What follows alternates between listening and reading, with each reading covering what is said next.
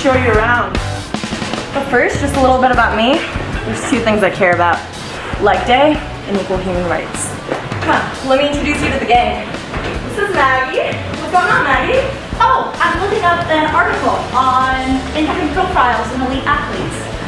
Do you guys know actual scientific evidence that shows a correlation between higher testosterone levels and greater performance in sports in men or women? In the summer 2016 Olympics, there's not a maximum testosterone level for athletes. This article that I'm reading right now talks about how many elite male athletes are below the typical male testosterone levels, whereas many females are above them. This is fantastic. So why are intersex women? Because intersex women aren't always viewed as women. Intersex women shouldn't have to be subjected to like unnecessary medical interventions, surgeries, hormone treatments. I mean, basically, they have nothing to do with their personal health and have nothing to do with their ability to compete.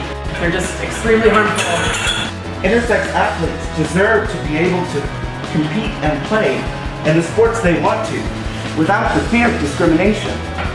We're making gains on intersex justice. Don't sweat it.